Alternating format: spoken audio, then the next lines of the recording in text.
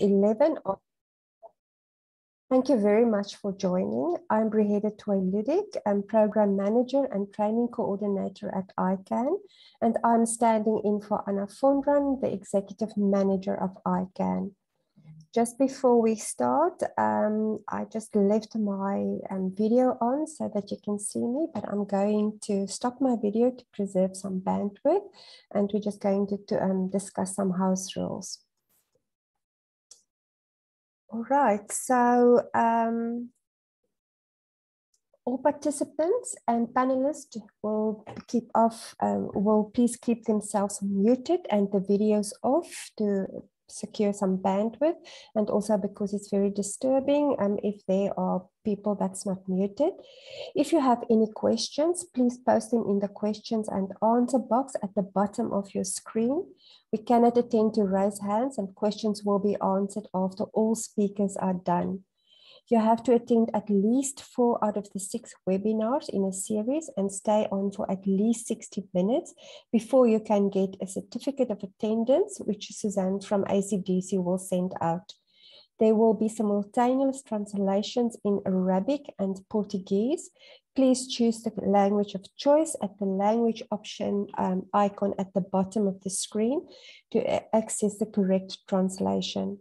There will be a French session similar to the English session every Thursday, and presentations are all recording, and all recordings will be available at the ICAN website, on the ICAN website after the webinar series has been completed. So this week, we are going to talk about the PPE dilemma and changes in future IPC practices. We have 2 presenters for today. The one is Dr. Fahmi Ahmed from Ethiopia, and then Professor Shade Ogunzula from Nigeria. In between the 2 speakers, we are going to take a short break just to give the presenters a moment to rest their voices. So I'm going to introduce the first speaker, Dr. Fahmi Ahmed. He's going to talk about the use of PPE, compliance by staff and community, and the impact on their system. Dr. Ahmed is the IPC focal person at the WHO country office in Addis Ababa, and he's the vice chairman of the Ethiopian IPC Society. So without further ado, Dr. Ahmed, I'll hand over to you. Thank you very much for being willing to do the presentation today.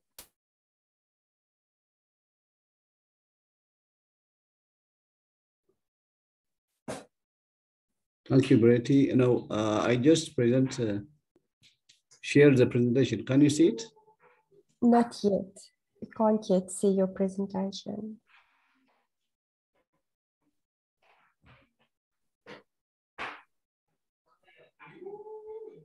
No? No, not yet. Not yet? No.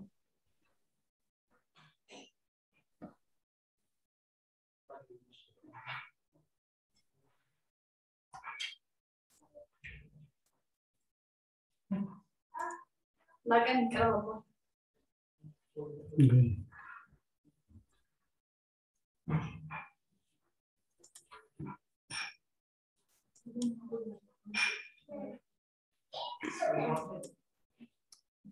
If you want, no, we can't yet see it. If you want, I can also share it from my side.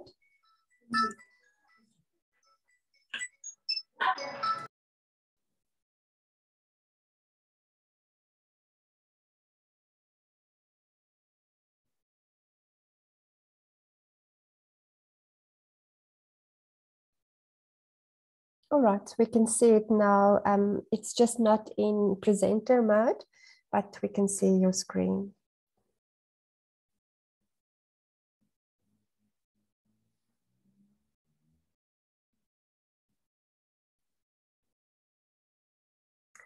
Dr. Ahmed, I think you are sharing the wrong screen because we can see your notes. So perhaps you just want to share your other screen.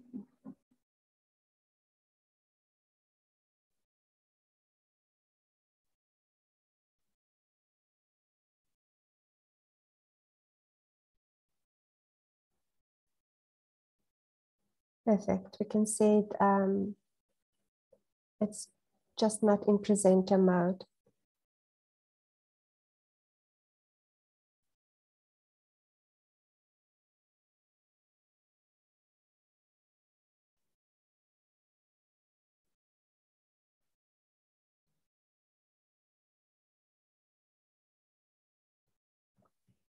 It's still your notes screen that you are sharing, so we can also see your notes if that is okay with you.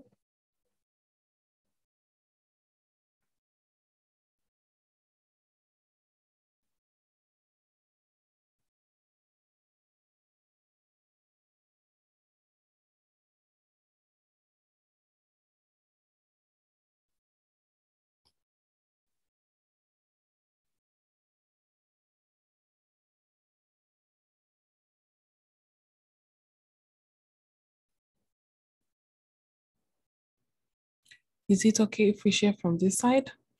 Yes, Dr. Ahmed, is it okay for you if we share it from our side?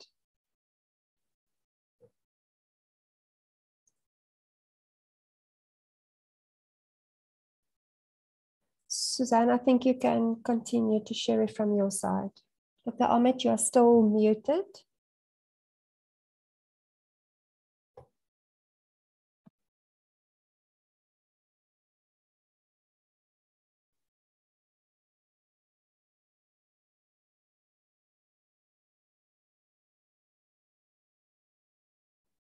Sorry, Suzanne, are you going to share the slides from your side?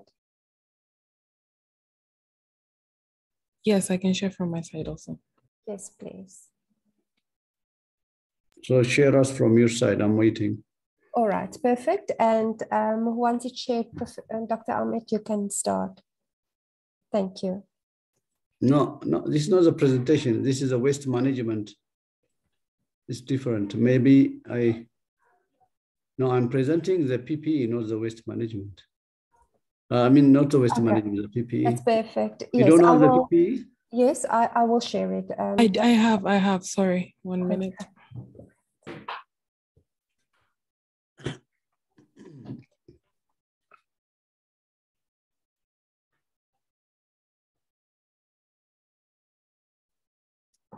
Thank you, Suzanne. And over to you, Dr. Ahmed. Next, please. So my topic is PPE during the COVID-19 pandemic, the experience of Ethiopia. This is a presentation developed by WHO in collaboration with the Ministry EPHI colleagues. So my presentation focused on the following: the overview of COVID, introduction to PPE, the key achievements, performances. That is a major focus on my presentation. Then the key challenges and the way forward. Next, please. So the COVID overview, as everybody knows, the WHO declared outbreak of public health emergency as COVID as international concern in 13th of January 2020, which the pandemic was really established on 11th of March 2020 by WHO. So then Ethiopia reported the first case on 13th of March 2020. Next, please. And then when we see the COVID, the last 2 years situation, we have 4 waves. The first wave of around August 2020, after the virus entered in March, we have the first wave, which was really, the first wave was low and more flattened, and the second wave is upper than the second, but the third wave is again more flat, but with the fourth wave, it is quite different. It reached about the peak was about more than 5,000 cases per day reported. So, but the fourth wave, the difference is it just returned back very fast. It returned back very fast. So maybe due to the virus characterization, what the different factors that really showed different patterns of the waves. Next, please. So the PPE introduction, as all we know, PPE provides physical barrier or protection from pathogenic and microorganisms. So PPE is effective when it is used in combination with other, preventive measures like hand hygiene, administrative, environmental, injury control, IPC areas. And then we are advocating that it's a benchmark as a rule, PPE selection should be based on risk assessment that we recommend as a technical person to be done every time a person is providing service for the health worker or exposing himself for different scenarios. So the risk assessment before putting any type of PPE, combination of PPEs, is very important.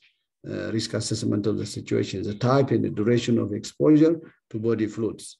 So the other critical issue is putting on and removing PPE in proper order in a manner is just as important as wearing the PPE. So this is a critical element of putting PPE and removing PPE is the critical element of the process of using PPE and the proper prevention of the spread of the virus among the health workers, patient, and the community. So if not, this can lead to exposure to infectious agents very rampant, in high scale. Next, please. So the key achievements for the last 2 years is, WHO, we adopted WHO rational use of PPEs guideline, which was issued in second version on July 2020, then disseminated to all the health facilities in the country to follow that guidance. Then the PPE is one of the critical topics included in the healthcare workers WASH home-based, treatment guideline, the training package, as well as home-based guidance, home-based treatment and care guidance. So procurement and distribution of different type of PPEs for healthcare workers, as well as quarantine isolation centers was conducted on several occasions. WHO provided PPEs and assist the government to procure. So based on need, starting from the beginning, every 6 months, procurement was done and provided accordingly. Local production, other thing as strategy, local production of cloth masks, especially in 2020, after WHO put a guidance, in the coverall and the face shields also tried. Some universities also have a lot of projects as a pilot to try, especially as a beginning. Finally, it happened that, some factories also engaged on production of masks, coverall, and the face shields as well. Next, please.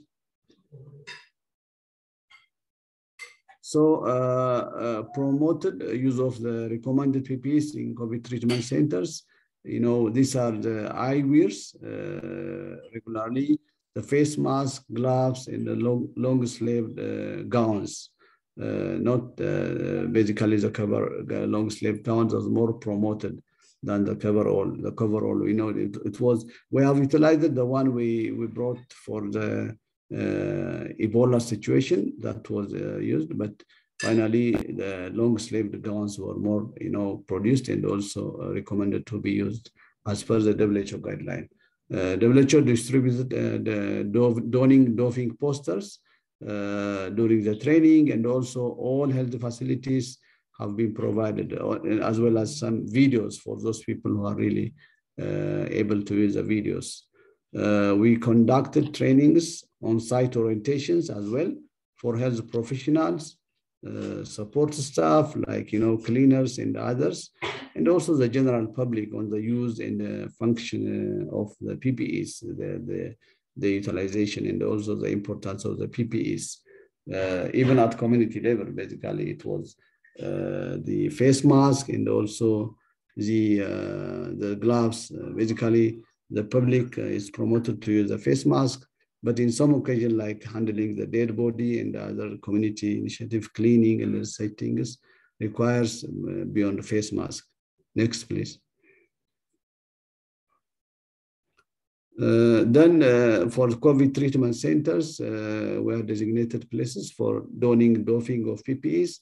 We put it on the protocol SOPs that all the centers require at the entrance donning rooms, on the exit, the doffing of PPE rooms.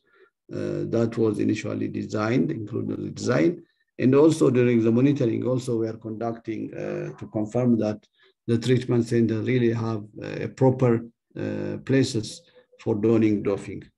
And then the used PPE is considered and treated as infectious wastes, and we managed to include on the training, also during monitoring, how they are handling the used PPEs as per this SOPs. We assessed PPE availability during supportive supervisions, and also during IPC program monitoring.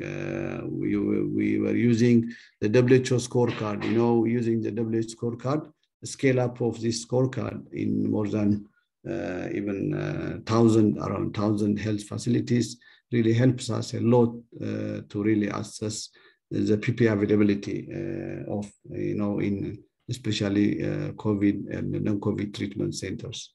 Next, please. So the key challenges were, misuse of PPEs in some occasions. WHO brought rational use of PPEs. Despite that guidance, there was misuse of PPEs in some areas. In some places, rather than using the face mask, people use, N95 in areas where that's not recommended. And also there is a lack of adherence with recommended PPEs. We found that it may be due to carelessness, discomfort, forgetfulness, and the perception of the risk, and the fearfulness also. For those who are, abusing or overusing is a fear, the unnecessary fear. For those underusing is also, discomfort, forgetfulness, and, lack of perception of the risk. There is another challenge was a shortage of appropriate PPEs. In some facilities, the allocated amount of PPE was not sufficient, which leads to dissatisfaction, frustration of healthcare workers, and some of them even afraid of providing the service. So sometimes shortage become a real challenge to continue the service. And the other challenge was the high cost of PPEs is stock out, especially during 2020. I know production and even the cost of the coveralls, the gowns, and even the other. Initially, even the face mask was really a bit higher cost, so it was really a challenge. But finally, in 2021, that was better. Lack of technical specification, especially manufacturers, for those manufacturing locally, not following, even if technical specification given, some of them they are not following. Then when they produce, the country is lacking how to really confirm the manufacturers are following the technical specification. Like the WHO's recommendation is there, but how to really confirm whether they produce it based on the technical specification was a challenge. Next, please. So the way forward, it is, we based on our experience and the lessons learned, this is our way forward. We have to update the PPE guidelines as deemed necessary, because things are changing from time to time due to dynamicity. Whenever there is a need, we have to update the guideline, PPE implementation or SOPs for PPEs. We have to provide proper education and demonstration. How to use the PPE requires demonstration, and the education part includes demonstration. Should be provided updated information, and also any health service provider, even the community should know proper use of the PPEs that requires proper education. We have to ensure availability and the proper use of PPEs through monitoring, as well as continuous supervision. That is very important for the program. The other thing is we have to avail job aids and the posters on PPEs. for proper use and disposal of the PPEs properly. Conducting periodic supervision, peer observation. For PPE utilization, we found that the peer observation is very important. That should be, really promoted in the requiring even a tool for peer observation. That is what we found as critical element of the PPE utilization. So thank you. I think I have finished my presentation. Thank you for listening. Thank you very much, Dr. Ahmed, for sharing your experience and particular stressing two important points. The one is that PPE is only effective when it's used in combination with other control measures, and that it should be selected based on a risk assessment that was done. So thank you very much for your contribution. So our next speaker is Professor Ogunzula, but before we will give her a chance, we are going to have a 10-minute health break in which we are going to show a video. So just give me a minute and I will share the video with you.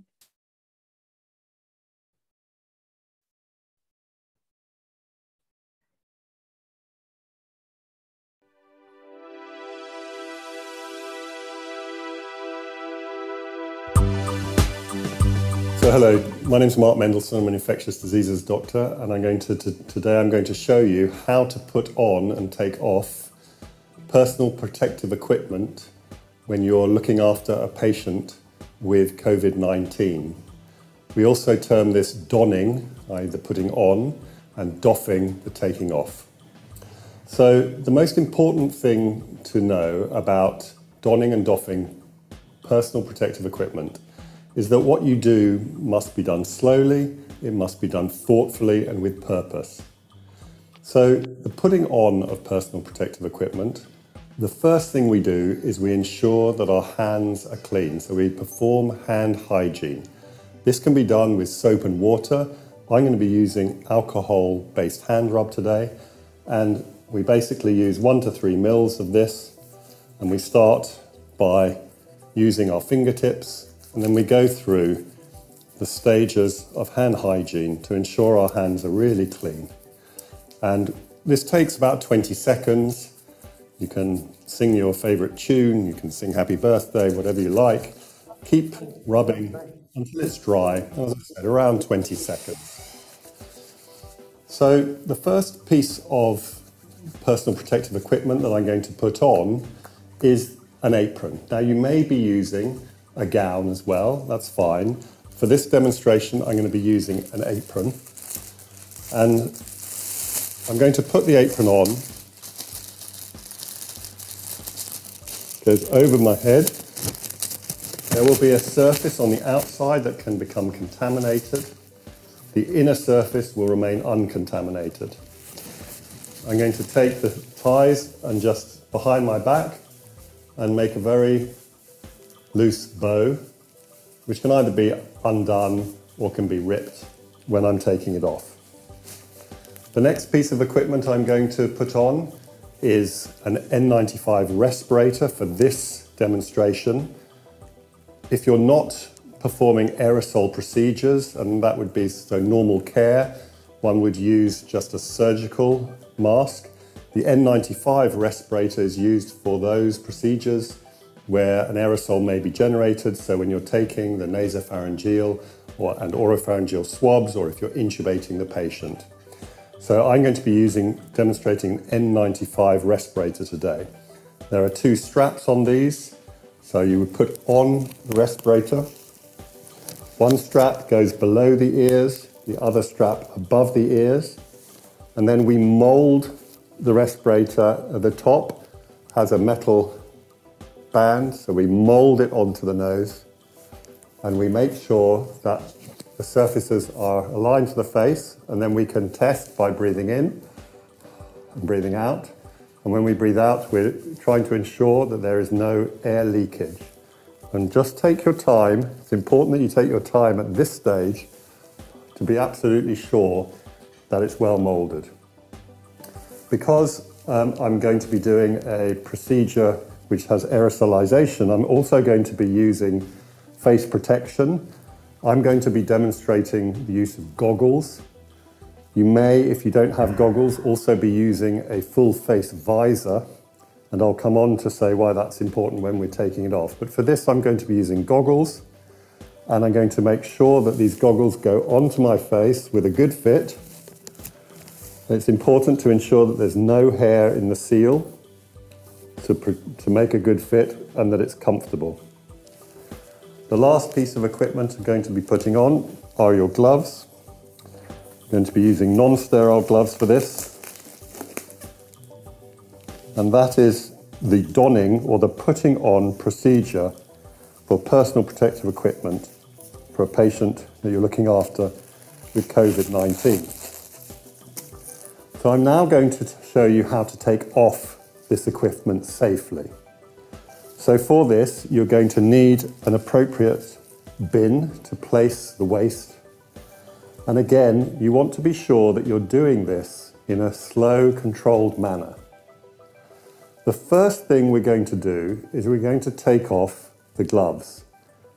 That's because of all this equipment, the most likely thing to be the most heavily contaminated are the gloves. So what I'm going to do is I'm going to peel off the first glove, and so now exposing the non-exposed part. And then for the second glove, I'm going to place my finger underneath into the non-contaminated part and just bring it through. So this is now uncontaminated, and I'm going to place it in the bin. I'm going to actually perform hand hygiene now because I've taken off the most potentially contaminated part. And so I'm going to just perform hand hygiene. The critical thing about hand hygiene when you're taking it off is to ensure that you do hand hygiene at the end. I'm going to be doing hand hygiene in between each step, just in this demonstration, but the critical thing is that at the end, I also think it's important, personally, that one does it after the gloves come off, just in case you've touched the glove. The next piece of equipment that I'm going to take off in this demonstration is the apron or the gown. If you are wearing a face visor which comes down low under the face, if you've got an apron that you cannot rip off, it's very difficult to get an apron over your head with a big visor on. And in those circumstances, we would suggest that the visor comes off first and then the apron. In this demonstration, I'm wearing goggles and I'm going to show you first how to take off the apron. I'm going to undo the straps. I'm not going to touch the front of the apron at all. Move it away from my body. And I'm now touching the uncontaminated surface. I'm going to pull it down and over my head. And then I'm just going to bring that surface up and place it in the bin. I'm going to perform a little bit of hand hygiene now. And the next piece of equipment I'm going to be taking off are the goggles. You do not want to touch the front of the goggles. Take your hands behind your head, find the strap, and remove the goggles in one flow and place them on a surface where they can then be cleaned. Finally, I'm going to be taking off the mask. And the same goes for the mask. We do not want to touch the front of the mask. So I'm going to go behind my head.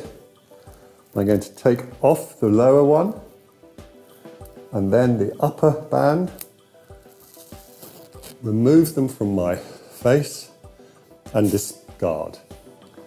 If you are working in a COVID ward where you're seeing multiple patients continuously, you can keep that N95 respirator on if that's what you're wearing, or the surgical mask, for as long as the integrity of the mask continues. At the end of the procedure, it's critical again to perform good hand hygiene. And because I've been wearing an apron and not a gown, I'm also going to just ensure that my forearms, which have been exposed, also get a bit of alcohol hand rub. So that is how to put on, don, and take off or doff personal protective equipment, PPE, for the management of a patient with COVID-19. Thank you. So thank you very much for listening. And I think in this video, Professor Mark Mendelsohn also stressed what Dr. Ahmed said about the importance of the order in which we take on and take off our PPE. All right, so without further ado, we're going to move to our next speaker, who is Professor Shadai Ogunzola. Professor Shadai is a consultant for clinical microbiology and IPC at the University of Lagos in Nigeria, and she's also the chairperson of ICAN. And Professor Ogunzola is going to talk about the PPE dilemma, changes in future IPC practices. So over to you, Professor Ogunzola.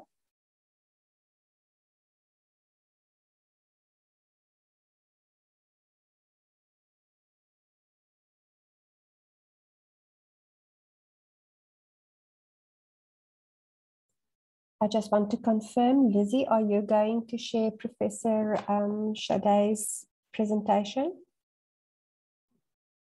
Hi, Priyat. I think she'll be sharing from her side. Okay, thank you. Hi, Professor Shadai. Yeah, thank you. I was out. Okay.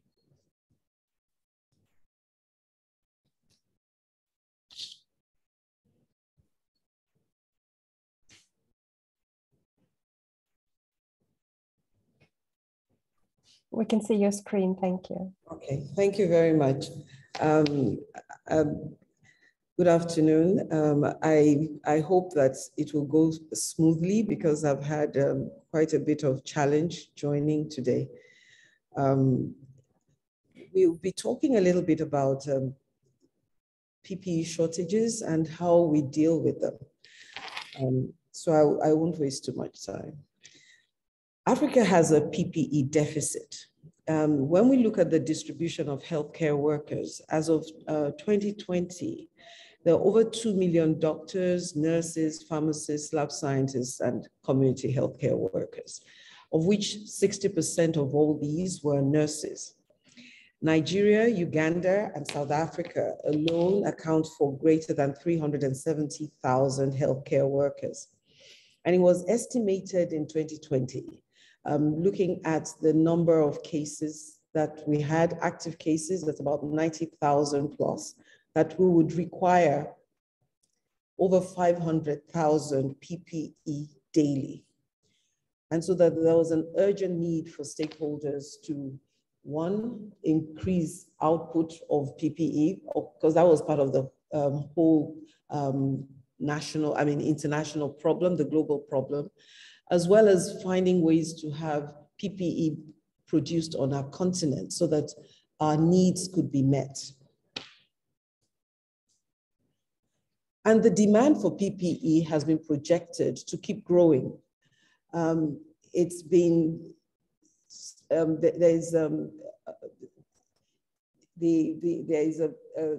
by 2025, that's PPE requirements will be about $92.5 billion US.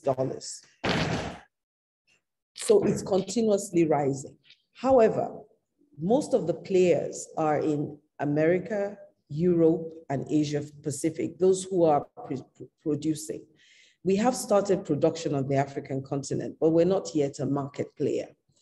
And we're clearly at the receiving end of, or should I say we are in danger if the need keeps growing and we don't meet these needs. So we have on the continent, the ACT Accelerator Group, that's the Access to COVID-19 Tools Accelerator. And early this year, the WHO DG talked about the $23 billion US that was needed to end the pandemic as a global emergency in 2022. Of this, 16 billion was needed for supplies, and then the remaining for rollout. And it was believed, it has been calculated that the 16 billion would give us 600 million doses of vaccine for 70% coverage in all countries by mid-2022. Would give us enough PPE to protect 1.7 million of the 2.7 million healthcare workers that would be needed. Would support clinical trials to address variants of concern. Would be that if there will be treatment for 120 million people, and then there will be it would provide 433 cubic meters of oxygen, which is 100% of all the oxygen needed in low-income countries, and would also give us 700 million of the 988 million tests required for test and treat and test and trace. But we don't have that now. So there are challenges of PPE use and accessibility. We have inadequate quantities of PPE. There has been over the last 2 years a proliferation of substandard PPE, partly because there are inadequate accreditation systems. There has been inadequate production on the continent to meet our needs. Sometimes there is PPE, but there's poor access. There have been problems with distribution. So some places get more PPE than others, even within the same country. The cost of PPE went up. And then on the side of healthcare workers and people, there has been inappropriate use of PPE, inadequate logistic planning, and reuse of PPE by healthcare workers. So clearly there's an ongoing need for rational use of PPE on the African continent.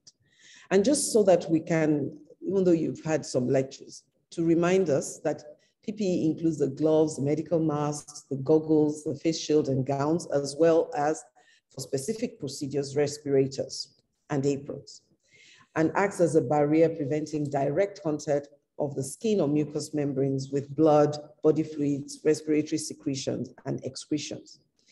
And that we always use PPE according to the anticipated contact with blood, body fluids, respiratory secretions, excretions, mucous membranes, and non-intact skin. So PPE is always used for something.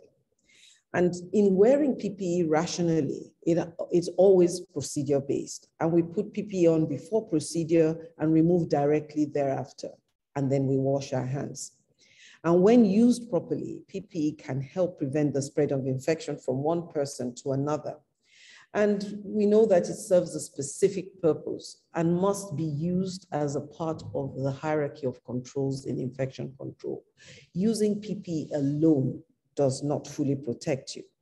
So you have to use it with other measures that are in IPC. Either you're eliminating, physically removing a hazard, you're replacing the hazard, you're isolating people from the hazard, or you change the way people work before then you go on to PPE, which is the least effective.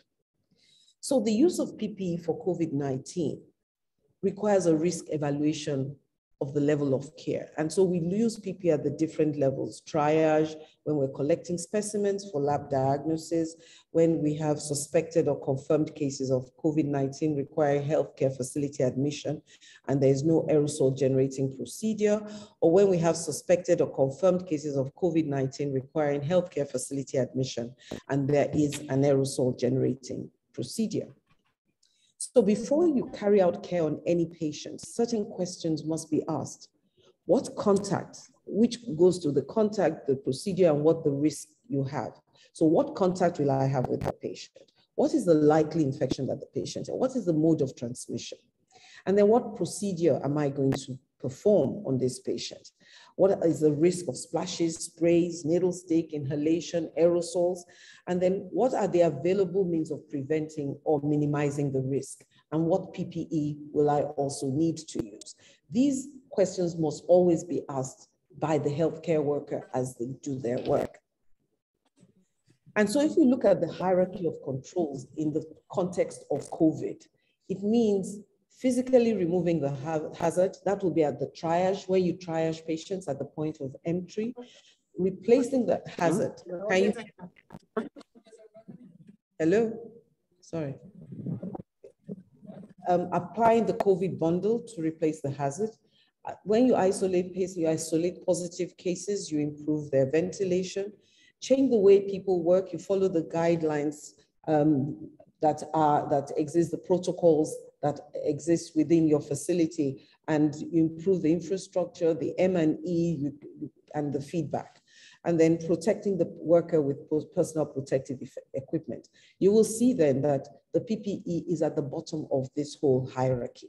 You need to have, it has to be part of the whole gamut of controls that are done for it to be really effective.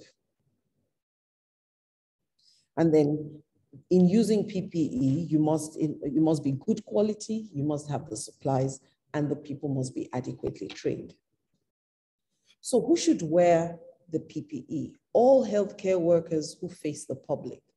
Those who care for patients with symptoms, e.g. suspected cases with COVID-19, all lab staff, all support staff, cleaners, waste handlers, etc., and family members who care for COVID-19 patients.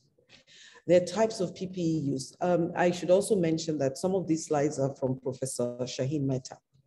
The types of PPE used in healthcare delivery settings: gloves to protect our hands, gowns and aprons, masks to protect the mouth and the nose, the respirators to protect against infectious agents, goggles to protect our eyes, face shield to protect our face, the mouth, the nose, and the eyes. So when for PPE, and because it's always associated with the care, we have PPE that is needed at different levels of care. So for a triage, you don't need more than a medical mask and then hand hygiene. When you're collecting samples, hand hygiene, the gown, a respirator, and the goggles or face shield. When you have a suspected case but there's no aerosol generating procedure, the hand hygiene, the gown, the medical mask, the goggles, and the gloves.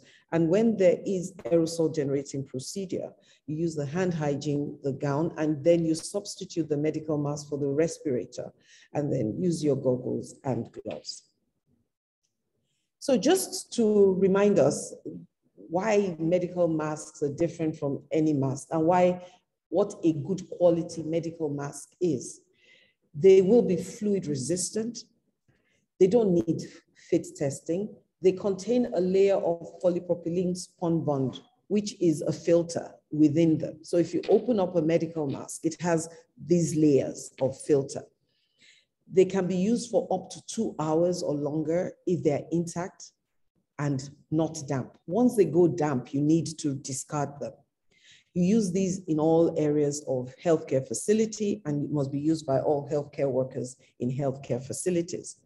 The WHO recommends the ASTM F2100 level 2/3 or EN 14683. So the fluid resistance is important. The bacterial filtration efficiency, about 3 microns, particle filtration efficiency of 0.1 micron, and it must have a differential pressure that allows for breathing, that's not too resistant, so that breathing is easy.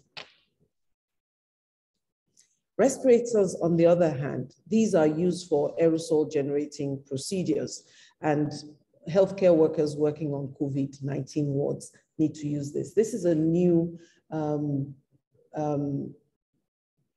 guide from the WHO based on because of the high infection transmission rates of the Omicron virus. But it must fit properly, and it's only used by healthcare workers, and you cannot use the one that has a filter. This is not good for source control because this filter allows microorganisms to pass through. So it does not contain the aerosols within the mask. So the respirator itself also has multiple layers of polypropylene spunbound and has improved filtration. This is the cup-shaped one. You can see within it, you have this. And for the duckbill one, you also have these layers of filter. and they do not have an expiration valve. This is not to be used for infection control. So, however, in the community, as we have shortages, it's clear that if we're going to be able to manage our PPE, the masks that are medically efficacious have to be used by healthcare workers. So it is advised, preferably, that those in the community that are not taking care of anybody with COVID can use fabric masks. So does it give you any protection? It depends on the quality, how it's made.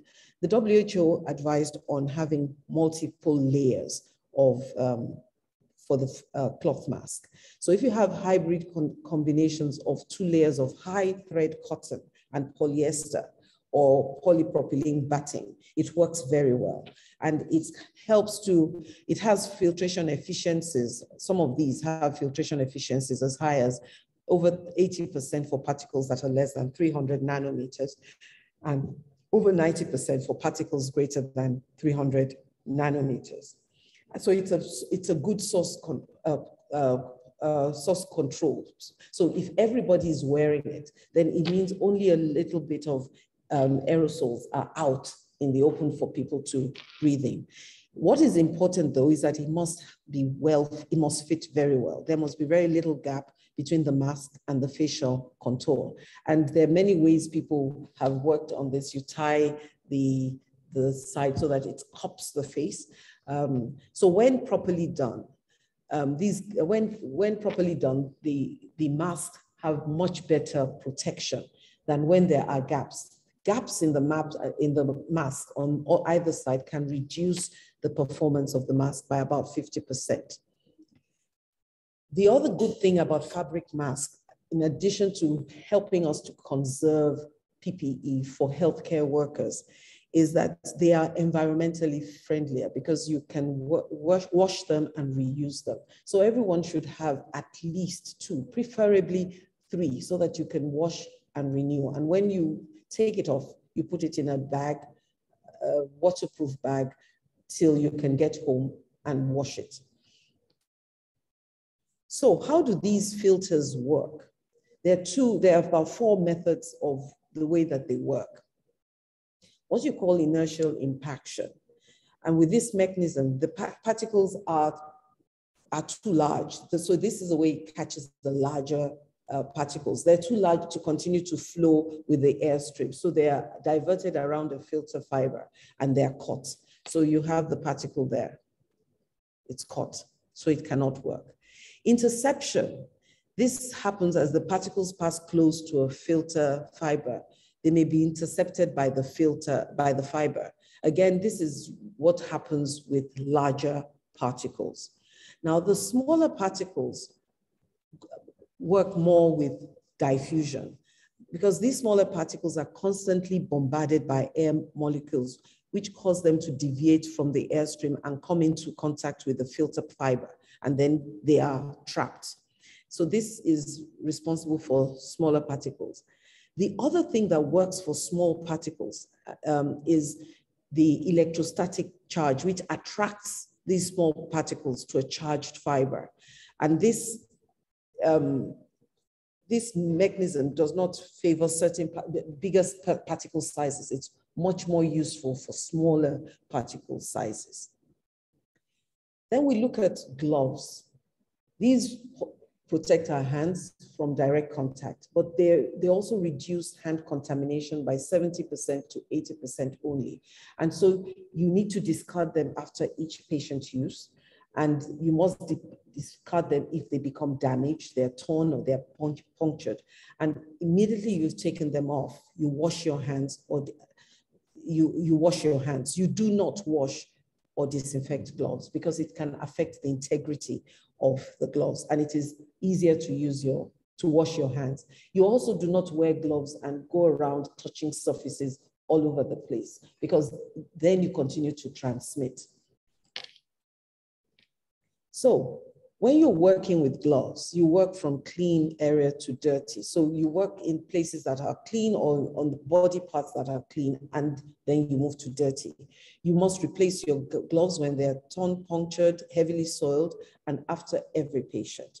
You wash your hands after removing the gloves. You must wash them when you attend to your clinical notes. You don't touch your face or adjust your PPE with contaminated gloves. You do not touch environmental surfaces except necessary with your gloves.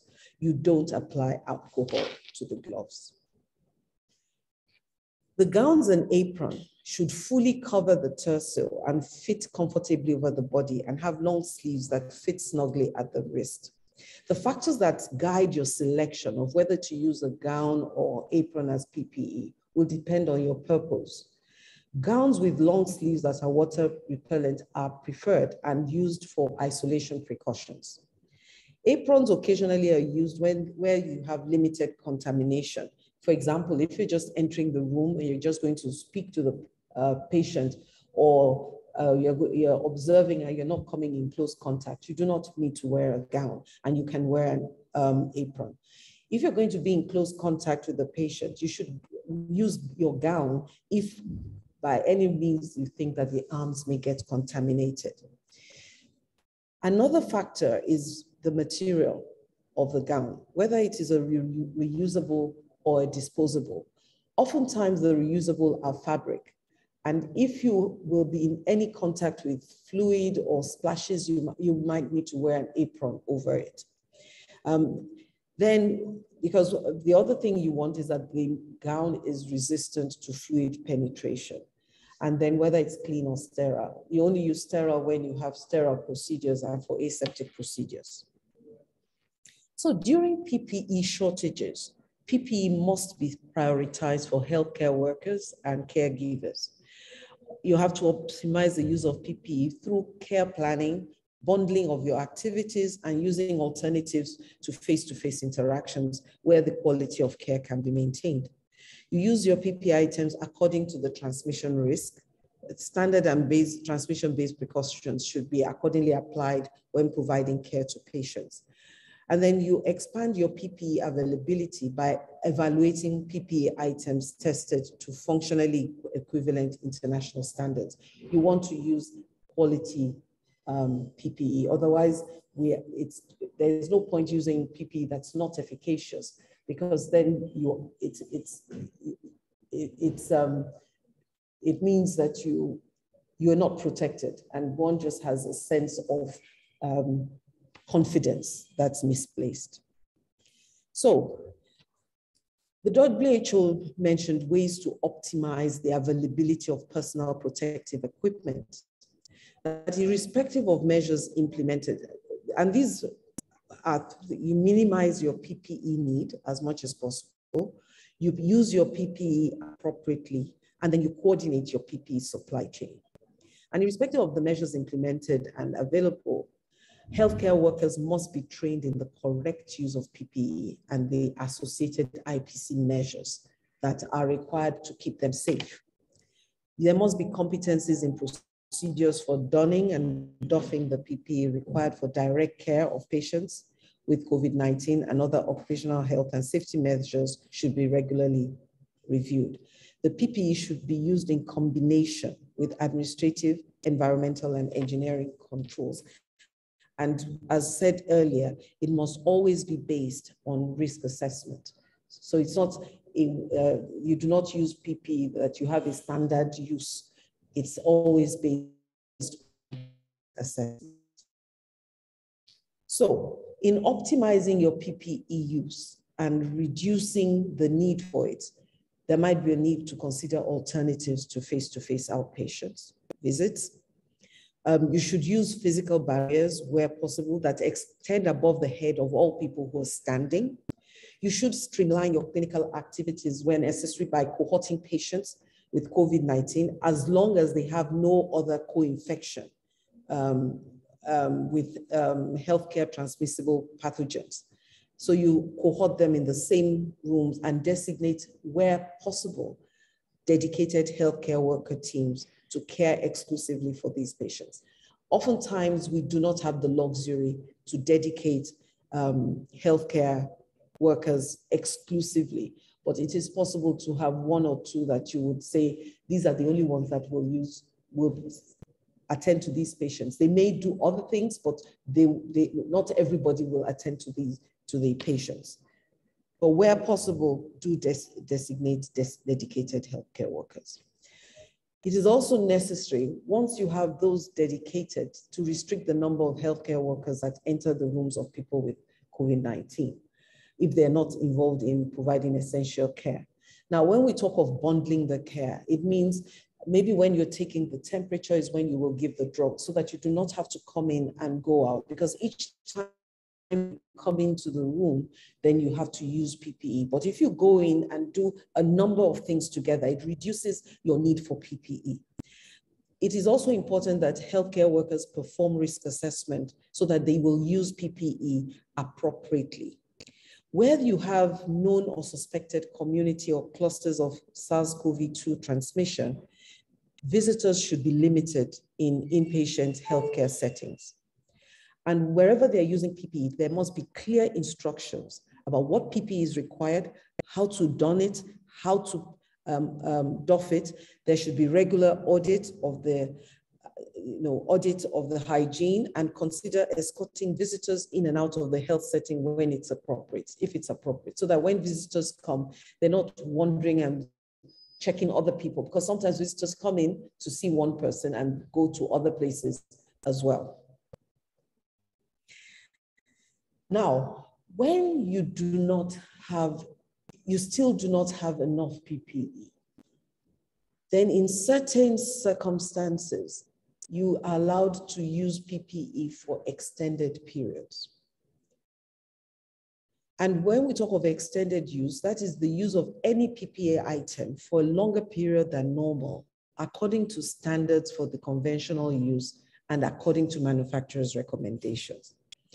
And the need for extended use must be limited to scenarios where healthcare workers are providing continuous care or assessment to a cohort of patients with confirmed COVID-19 who are not additionally suspected or confirmed of other healthcare transmissible infections. And this is because there are dangers to extended use of PPE.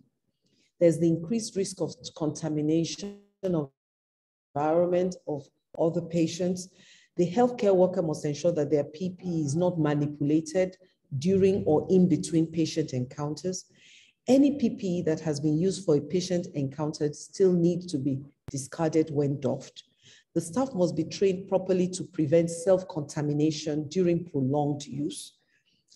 PPE, another way to do this, if you have to use extended use, is to use PPE when they're used beyond their expiration date. In other words, you have a whole store of PPE that have expired.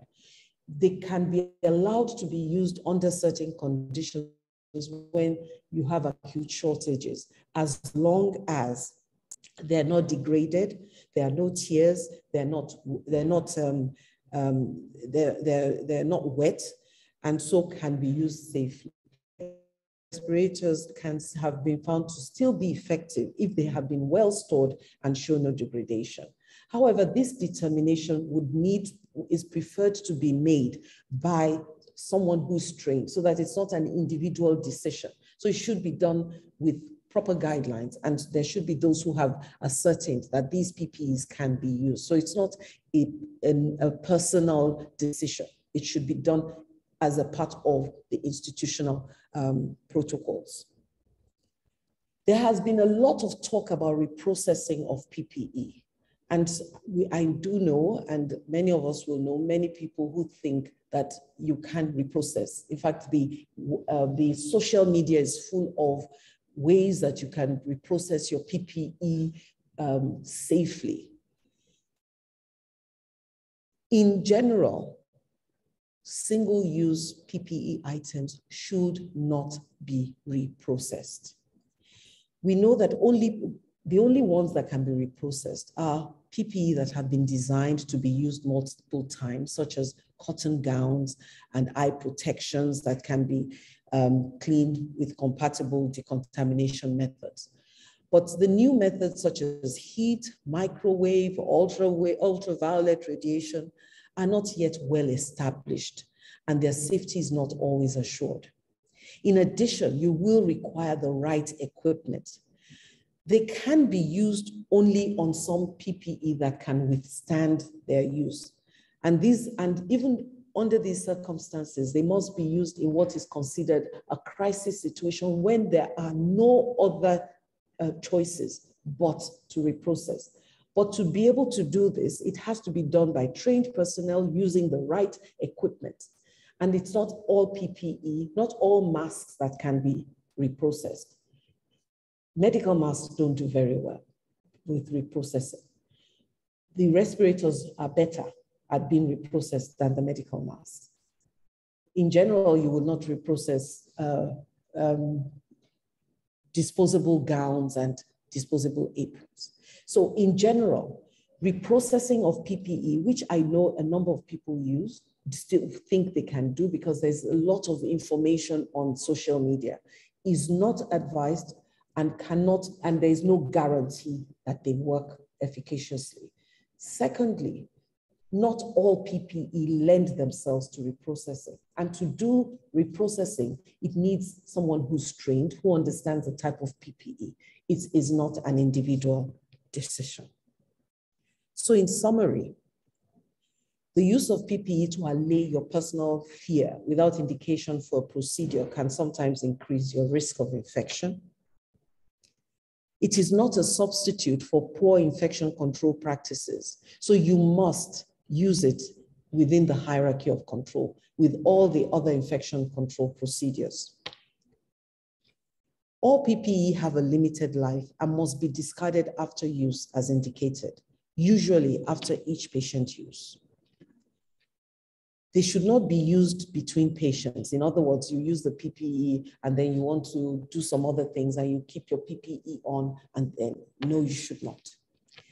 Extended use of one face cover, gloves will increase the risk of transmission of pathogens to the healthcare provider as well as to patients. For economic reasons, respirators may be reused, usually in the context of tuberculosis, under strict conditions. The PPE must be of good quality and fulfill the requirements of use. To remind us, PPE itself can be a transmitter of microbes when contaminated. So you must wash your hands before and after using your PPE. Thank you for listening. Thank you very much, Professor Ogonzola, for a very detailed presentation, as well as very practical. I'm sure everybody learned a lot from it. And thank you for stressing again the importance of the fact that PPE is not a substitute for poor IPC principles, and also the importance of a risk assessment and then the detail on how to do a risk assessment. So thank you very much for that. I'm now going to hand over to my colleague, Lizzie Sitoli Mazibuku, who is going to attend to the questions. So thank you, Lizzie, and over to you. Thank you, Priet. Good morning, good afternoon, good evening, everyone. And thank you so much to the presenters for the very informative session that we've had on the PPE. I'd also like to welcome the other panelists that are joining us from WHO, from CDC, and from country offices, that is Uganda and Zambia, and welcome to our Q&A session. Our first question will be directed to Dr. Fahmy, and it reads, as a country, did you have challenges on disposing masks by the public? If so, how are you tackling this? Over to you, Dr. Fahmy.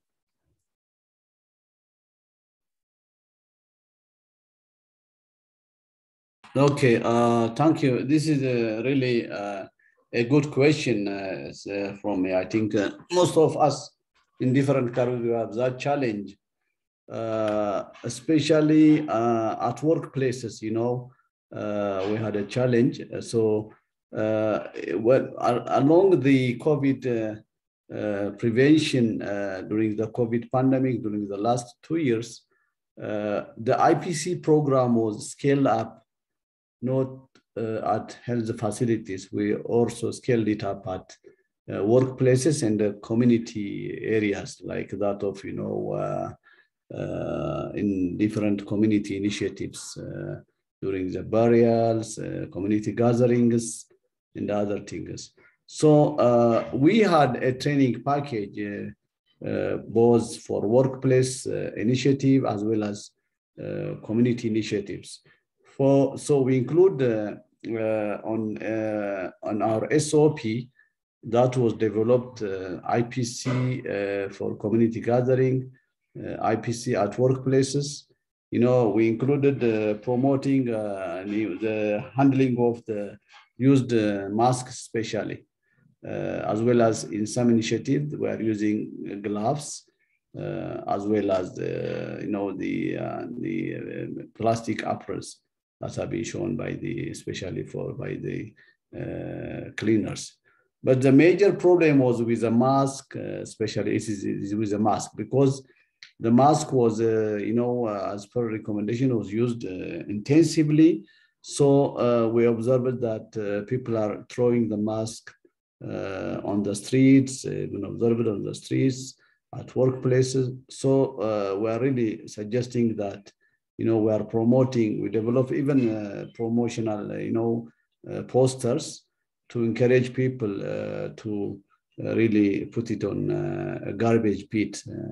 At workplace, we're also advocating to use a separate dustbin or covered with plastics, not only open dustbin, covered with plastic, putting plastic inside. So we are monitoring whenever we do some, supportive supervision at workplaces. We are intensively monitoring how they dispose it. So we try to manage with this, including the initiative, the promotion of use of proper disposal of the masks at the workplace using, the proper dustbins with plastics, and also on the streets, disposing, and even on the streets, we are recommending people are using the cloth mask. So on the SOP, we put, proper handling of the cloth mask using the plastic bags, and then handling accordingly when they reach home to dispose, if it is disposable mask, for closed mask, to put it on a zipped, a plastic bag or non-zip one, and then wash it accordingly, immediate washing or timely washing. Over. Thank you, Dr. Fahmy, for that response.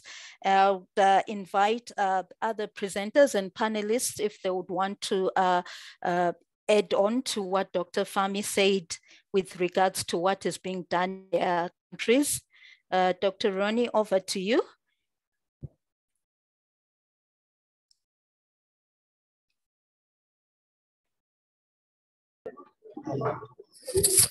Thank you so very much, Lizzie, and good afternoon, good morning, everyone.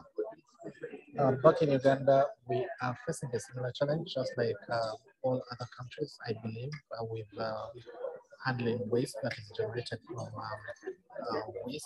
from use of masks.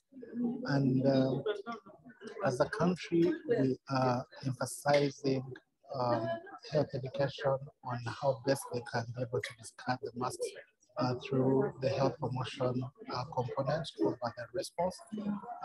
It goes without saying that behavior, practices, and actions play a very big role in how people play out with certain practices. And that is one of the challenges that we face. But we continue to talk to the masses. We continue to run media campaigns that are educating people on how best we can discard masks. And we have video clips that run on national TV demonstrating to the population on how best we can be able to deal with waste generated from the use of masks.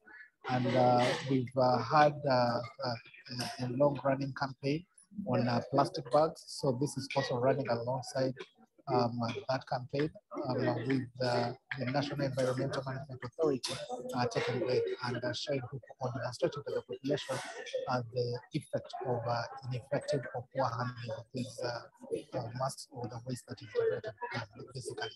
So we continue facing the challenge, and we continue educating the masses by providing appropriate waste isolation or segregation containers at all service points. But then the mainstay is through health education. Thank you, Anova. Thank you so much, Dr. Ronnie, for the response. And Prof. Shade, would you want to add a bit of insight on the Nigerian situation? Over to you, Prof.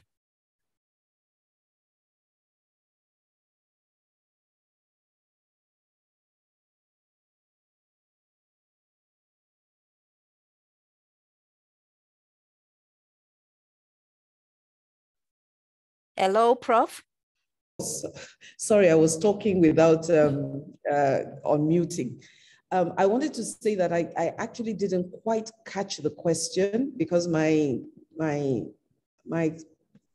Wi-Fi is a little funny. Can you just tell me what it was, what the exact question was? Okay, Prof. The question was centering on the challenges on disposing masks by the public. Oh yes, it's a major problem everywhere. In Nigeria, we actually have a great challenge dealing with the medical masks that are being used in the public space. A lot of people, all these have sort of left the fabric masks and are using the ones that are disposable. And it's becoming a major challenge that is being looked at. We have a group, for example, in some parts of the country, we have people who take care of medical waste, but we're beginning to see masks clogging up gutters, masks everywhere. So it's something that we have not, that has not been fully addressed because it is a major challenge. My thought is, from as much as possible, if we can convince the public to use fabric masks in between, if they don't have people who are ill, so that they're reusing this and washing it. Properly made fabric masks will help. But till then, I think this is the next on the agenda in terms of major challenges to how we're going to, environmental problems that we're going to have. I'm not sure any of us are fully on top of it. Thank you. Thank you so much, Prof. The next question is directed to you, Prof. And after you have answered, if Dr. Fami also has additionals, he can come in. It's with regards to the PPE limitations.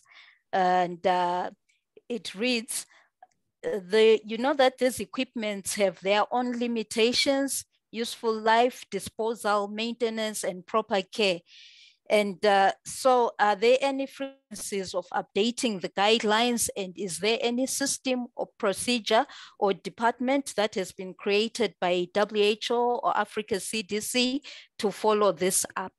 Over to you, Prof. I think I need to understand that very well. Is it in terms of guidelines? Because the WHO and Africa CDC do have guidelines as to how to use our PPE. And they're constantly looking at what's going on and changing the guidelines as events occur. So I'm not sure if I got that question properly. But yes, the WHO, they have departments that can oversee these changes in guidelines, and they're constantly updating guidelines. So it's just to get onto those sites, their website, and get them.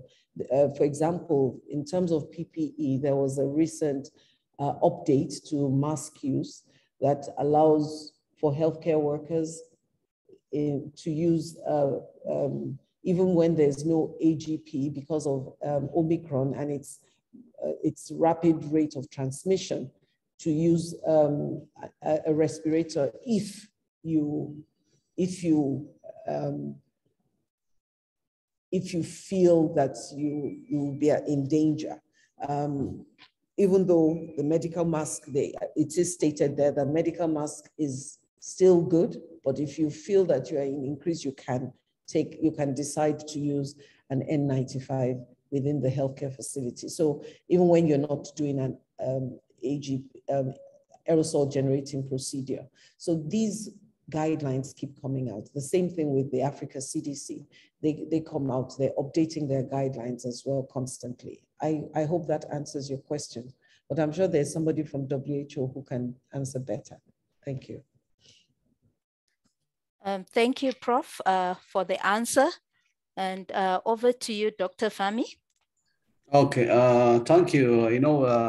Yeah, this is, one of the concern, especially during the COVID, since things are changing based on the evidence, since this is a new virus, from now and then, even in 3 months' time, 6 months' time, several things are changing. There are new updates, research findings.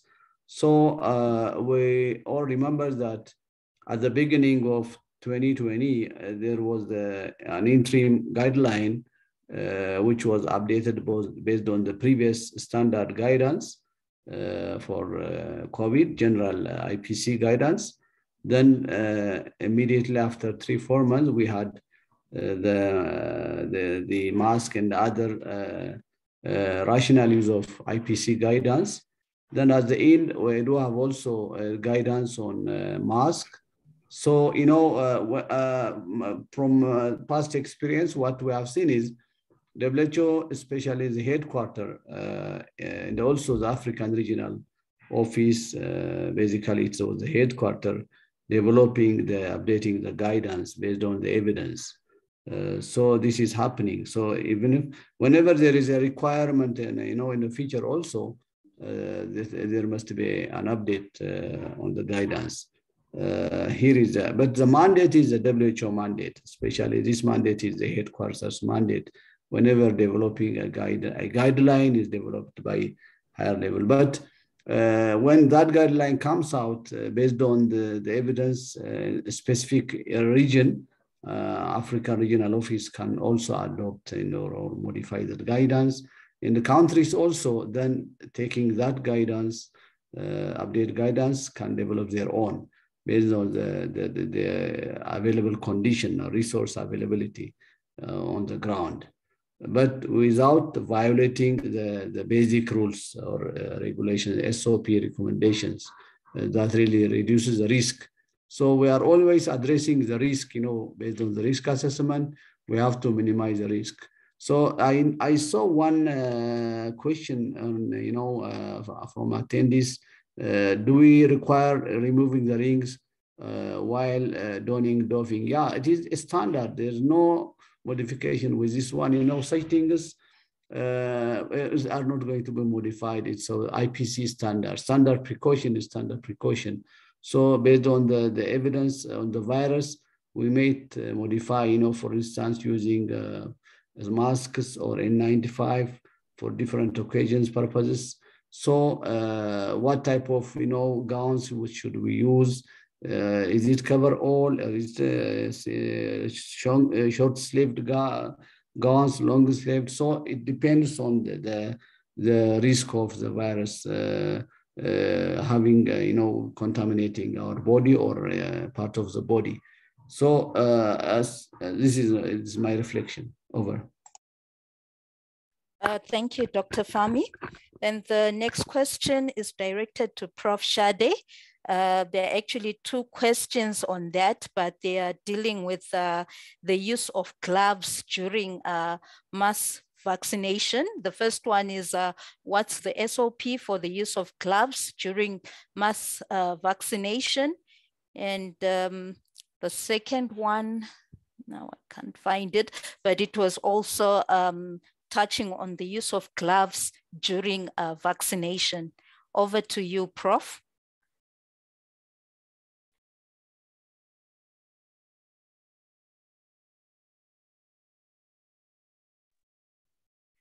Prof, you're muted. Oh, sorry. The general SOP concerning gloves during vaccination is really do a hand hygiene. You do not actually need to wear gloves if you're vaccinating, because the possibility of having splashing or is really minimized. I know people do use them, but it is not an absolute necessity. Not using them does not put you at great risks, but you must do a proper hand hygiene in between patients.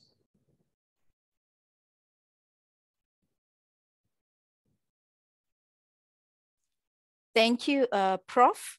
And the next question is directed to any of the presenters or panelists, and it reads, how can a health facility deal with a short stock of PPE? Can they reuse masks? If so, how many times?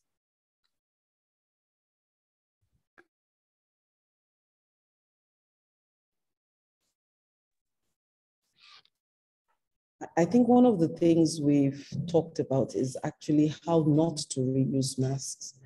What we would usually say is to minimize, it's about optimizing.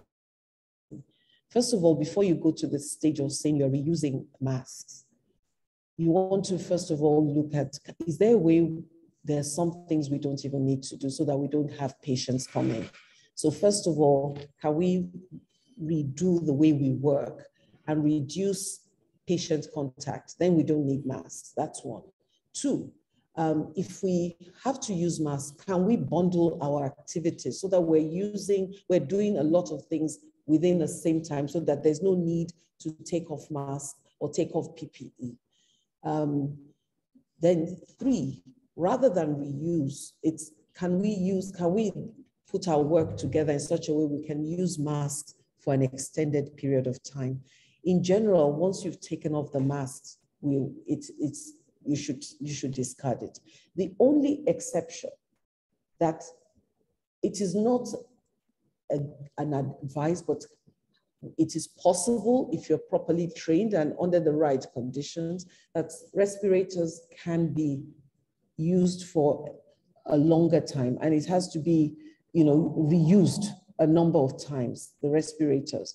And in so doing, you must, one, make sure that when you take it off, it's put in a breathable mask, and if possible, to have more than one, so that over a period of time, maybe to have like 5 respirators, and you keep them for a number of days so that you're using them maybe 1 in 5 days and reusing them. That is possible. It's not the best, but if one is constrained, it's something you can do. And if you do not have that, then it's to put the mask in a container, in a breathable container, in such a way that you do not contaminate the sides, and then you can wear them again. Because the only part that's not contaminated by externals is inside the mask. So in reusing, there has to be a lot of attention given to training the person in such a way that they do not contaminate the inside of the mask, that they do not contaminate their hands or contaminate their faces while handling the mask. So yes, you can reuse it, but it will be something we would say, please do not. And then the medical masks, definitely, please do not reuse these. Some people also, to extend the life of respirators, for example, will put a medical mask over it. I don't know if that works. I'm not sure that is, I'm giving you evidence. I'm just telling you what people have done. But in general, please do not reuse. We don't advise that you reuse the mask, but if you must, then the respirator is probably the best of is the one that is more easily used. We don't recommend medical masks. They tend to get wet very quickly and are no longer safe. Thank you so much, Prof. over to you, Dr. Fahmy and Dr. Ronnie, if you have any additionals. No, I think the prof well elaborated in the, put the rationale for reducing the needs. Over. Thank you so much, Lizzie. Just like Dr. Fahmy has said, Prof was so elaborate about this. And it's the same message that we've been giving out to our healthcare workers. Thank you. Thank you, Dr. Ronnie. And just going through the questions on the Q&A, and most of the questions are centered on the masks. And there is one popular question. This one is with regards to the colors, and it reads, the medical mask has different colors on each side. Is there a defined way on how to put them on? Which is the inner or outer side? Does it matter which side one puts it on? Over to you, the presenters and panelists.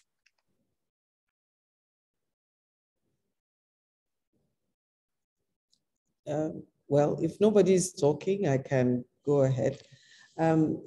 Yes, it matters which one you wear, what direction you, and then the colors matter. In general, the inner part is the white part, and that part is absorbent. The outer part has a layer of impermeable film. So it's designed in such a way that the inner layer is more absorbent and better used for a source control, so that when you cough into that, it absorbs the secretions. So yes, it matters. The inner layer that's white, generally that inner layer is white, and then the outer layer has different colors. Could be black, could be blue, could be yellow, could be green. So that inner layer is the white one. Now, in saying that, there are lots of, in quotes, seeming medical masks. However, they do not have the filters in them. So you will find them very thin. And a lot of these, if you read the boxes, they'll say this is not a medical mask, because really they don't have the filtration required for the kind of protection we're talking about. And for some of these, your cloth masks might be better. So there are lots of substandard apparent medical masks, and it's important that when we buy our medical masks, we make sure that they are medical masks that fit the requirement for safety. There are lots of masks out there that look like medical masks, but they're not. They don't have the filtration efficacy to be safe. Thank you, Prof, for the elaborate answer. I'll just ask kindly the panelists and the presenters to tackle some of the questions that are in the Q&A box, as we have run out of time. At this point in time, I would like to thank you, the presenters and the panelists, and hand over to Briette for the closing remarks. Over to you, Briette. Thank you very much, Lizzie, and thank you very much to the presenters and the panelists.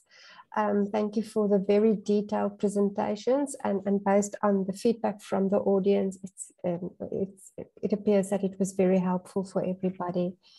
So thank you very much for that. Please remember that we have another session next week, and it will be about strengthening of IPC in communities. So please to register and attend the webinar. And then just again, thank you very much to the presenters and the panelists, and also to Lizzie for handling the questions and answers. And we will see you next week. Thank you. Bye-bye.